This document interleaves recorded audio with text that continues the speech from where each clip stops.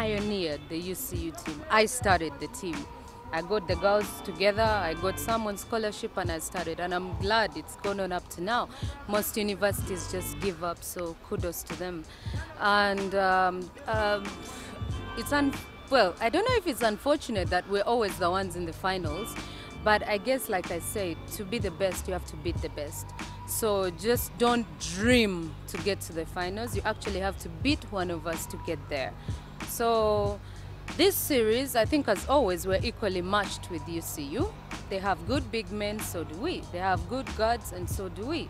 So it comes down to, hey, can you make the least mistakes? And then can you capitalize on the opponent's mistakes? That's all it is, really. It's a mind game, I guess.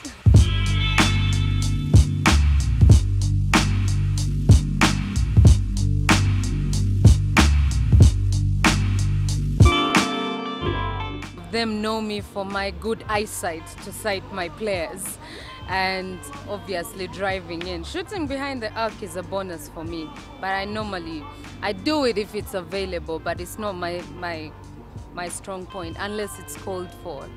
And you know me, whenever duty calls, I show up. I'm one that has eyes behind her head. That is why I'm Team Uganda's point guard, because I can see a loophole before it happens. I think it's a gift from God, so proud of myself, I guess.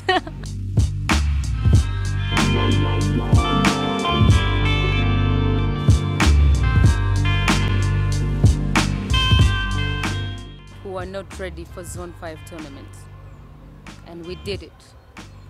Another bunch of people now think we're just going to go there and just participate. That's not what we intend to do. And I have to give it up for the national team management. They're not sleeping. Starting from Haji to Grace to Silva all the way down to Albert, they are not sleeping. So we have to put into consideration that we are here, we're playing in Uganda, but there are some Ugandans out there who are playing in other countries. We're going to bring them back home, and we're going to go there and actually compete for our country. So I have a good feeling about next year. I'm hoping for success all through.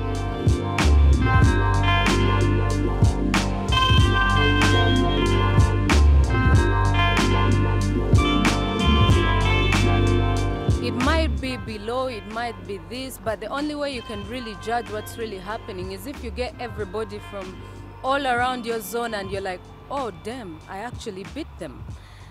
Did I just swear? Sorry. I actually beat them, and I think we're getting somewhere. From where it was before to now, we are definitely a threat everywhere we go. So I think we're doing a good job. The reason the scores are really low is because the defense is really tight. You're not going to come and score 100 points on UCU or A1 or Stormers. You're not, because everybody is out to get blood.